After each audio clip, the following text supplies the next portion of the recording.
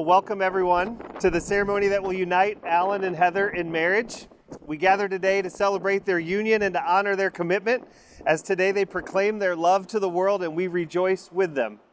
So who gives this woman away to be married to this man? Her father and mother. Great. Go ahead and release her and give her a hug and a kiss. So come on up here, Alan. You can come on in right here. Perfect.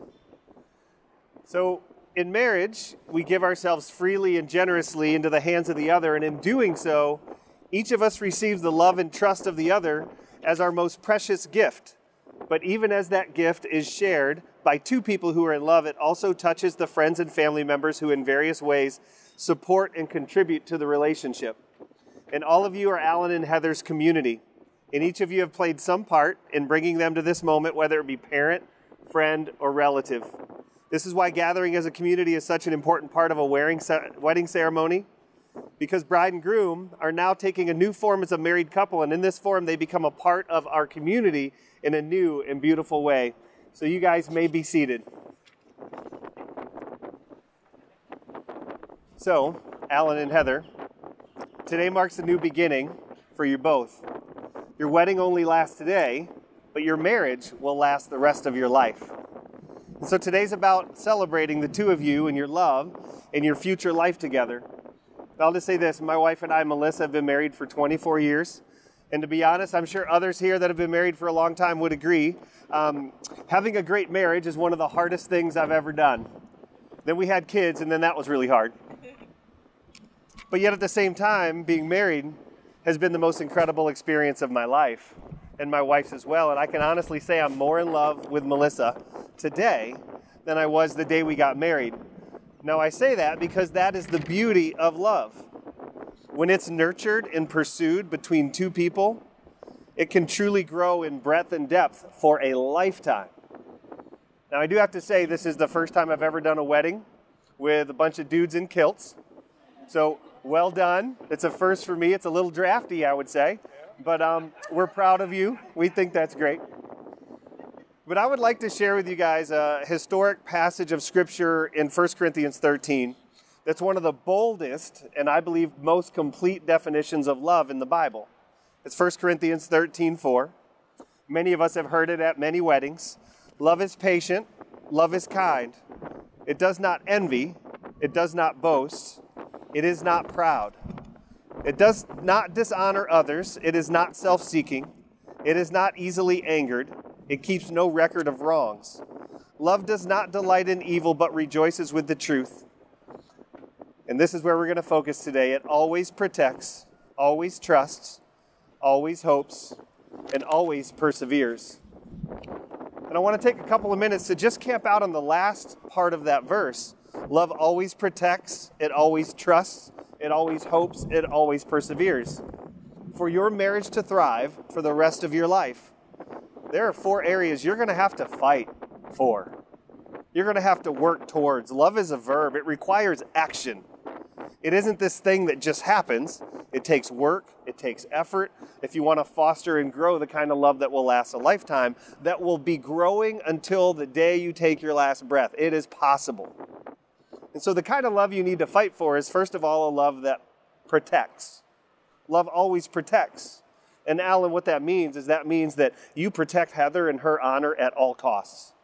You hold her as your primary human relationship, even in the midst of the New England Patriots football season. You will need to work hard to keep yourself and your marriage pure.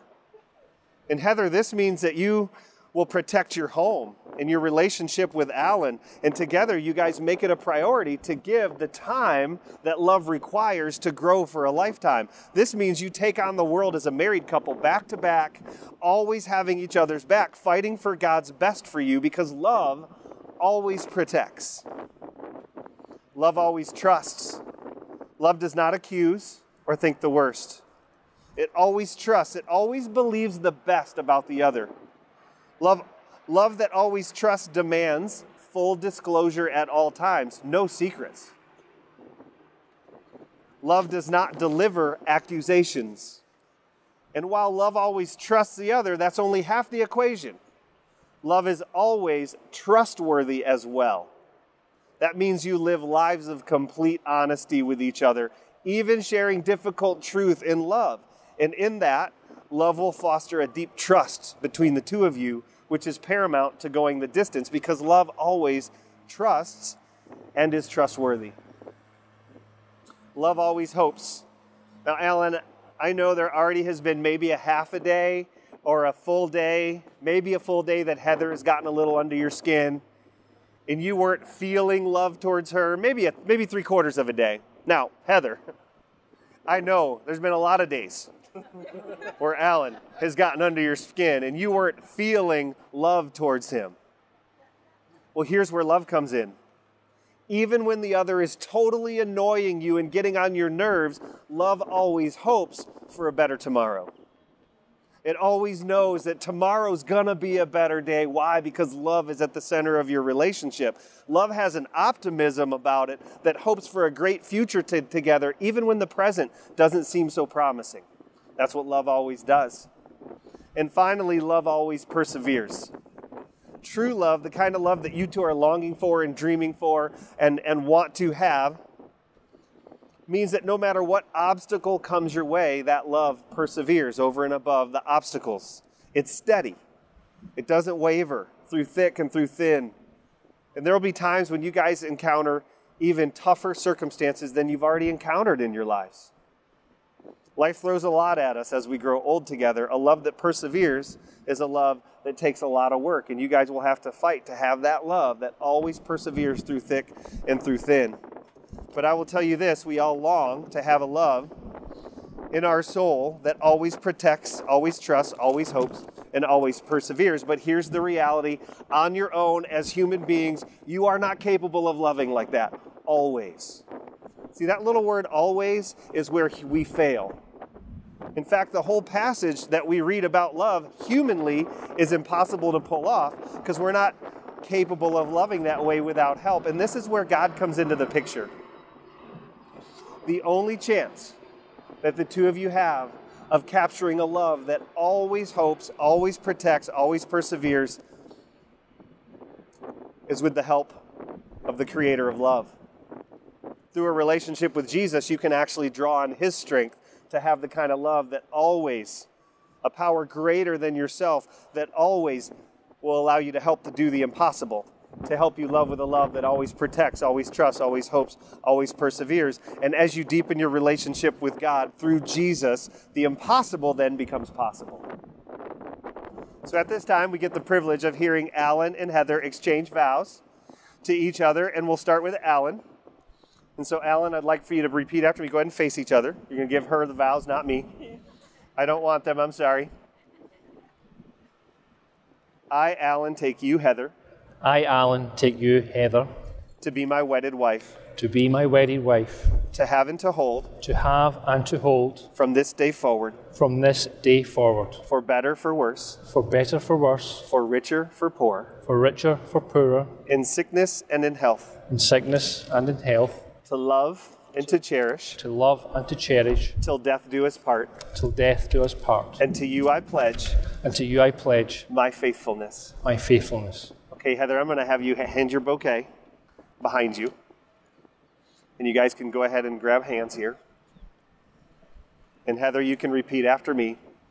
I, Heather, take you, Alan. I, Heather, take you, Alan. To be my wedded husband. To be my wedded husband. To have and to hold. To have and to hold. From this day forward. From this day forward. For better, for worse. For better, for worse. For richer, for poor. For richer, for poorer. In sickness and in health. In sickness and in health.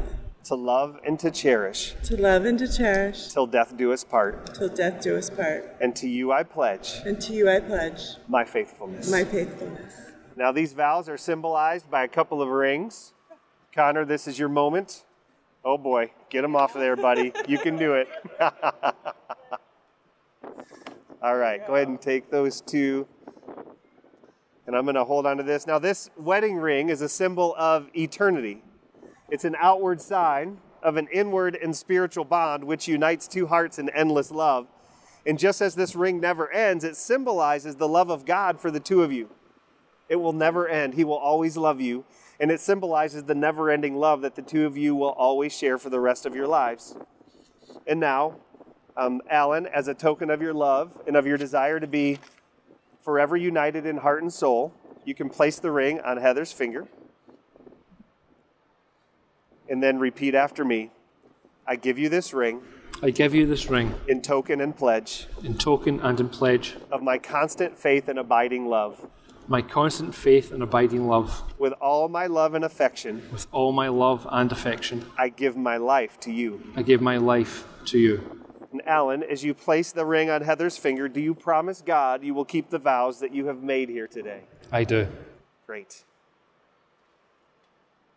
And go ahead and place the ring on his finger. And now, as a token of your love and your deep desire to be forever united in heart and soul, repeat after me, Heather. I give you this ring. I give you this ring. In token and pledge. In token and in pledge. Of my constant faith and abiding love. Of my Constant faith. constant faith And and abiding abiding love. love. Pay attention. With all my love and affection, With all my love and affection, I give my life to you. I give my life to you. So Heather, as you place this ring on Alan's finger, do you promise to God to keep the vows that you have made here today? I do. Let us pray together. Dear Heavenly Father, thank you so much for this day, for the opportunity to join Alan and Heather as they make vows and exchange rings before you and pledge their lives to one another. Lord, I pray that you would bless this marriage. I pray that every day, no matter how difficult, would have a sliver of joy, and that the highs would be high, and that they would celebrate each other on a daily basis and the gift that you've given them in each other. Lord, this is a marriage, a match made in heaven by your choice that they come together. And so, God, I just pray that from here on out, this would be a beautiful, romantic, wonderful marriage that celebrates not only each other, but celebrates you as well.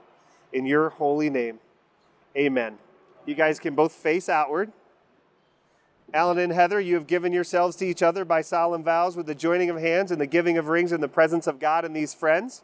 I now pronounce you husband and wife, whom God has joined together. Let no man dare to separate. Alan, you may kiss your bride. And I am proud to present to you for the first time, Alan and Heather Wilson. You guys can go ahead and head on out, right down the middle there.